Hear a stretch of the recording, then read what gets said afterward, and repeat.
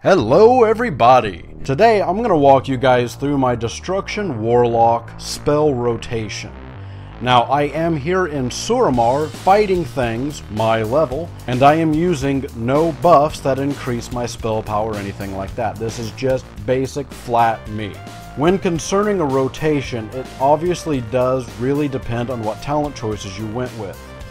I got these talent choices here. If you would like to hear why I went with these specific choices, go ahead and click there, as I have all that information in another video. Now, let's go ahead and get into the rotation. So, obviously the rotation is going to change up a little bit whether you're fighting one thing or six. So let's just do a single target damage rotation.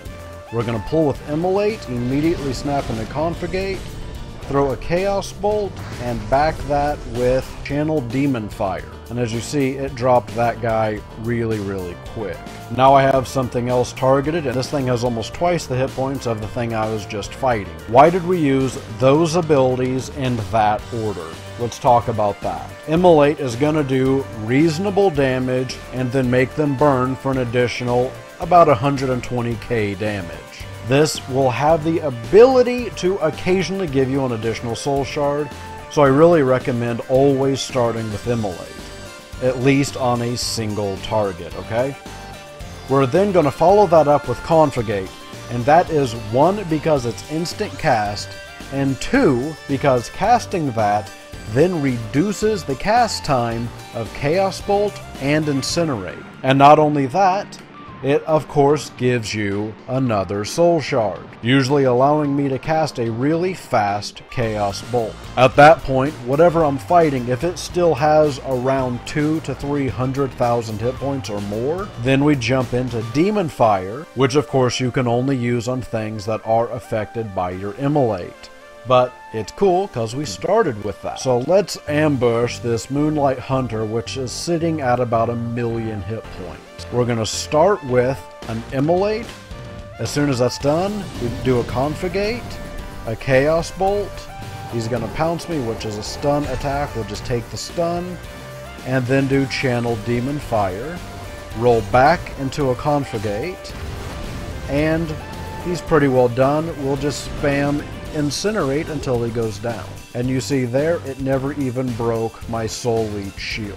One very common mistake that I see people do, and I'm really guilty of it myself occasionally, is I'll look down and see that my Configate has 2 charges at the ready. Bam, bam, use them both. Don't do that. Don't fall into that, because it gives you a faster cast time of your 2 big abilities, and that buff will last for 4 seconds. So if you spam it twice really quick, you are losing a 4-second buff. Don't do that. You're going to lower your overall DPS. So Configate, use that 4-second buff. Either throw some Chaos Bolt or some Incinerate, use the buff.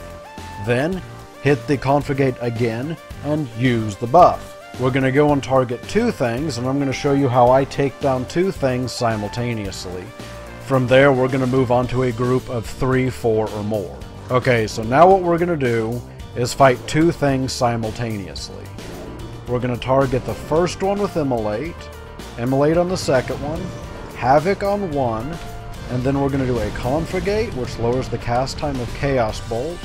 So we smack both of them with Chaos Bolt. Basically, you're going to fight 2 things very similar to how you would fight a single target. Alright, what we're going to do now is we're going to round up several baddies, and we're going to do a group AoE. So let's have Blue go ahead and get us some guys, some volunteers.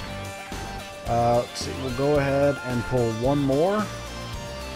So go get him, Blue. Hopefully we don't lose any of those. Alright, and let's give Blue a little bit of love.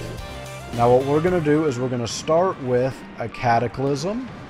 We're going to roll into a Rain of Fire as soon as that's done.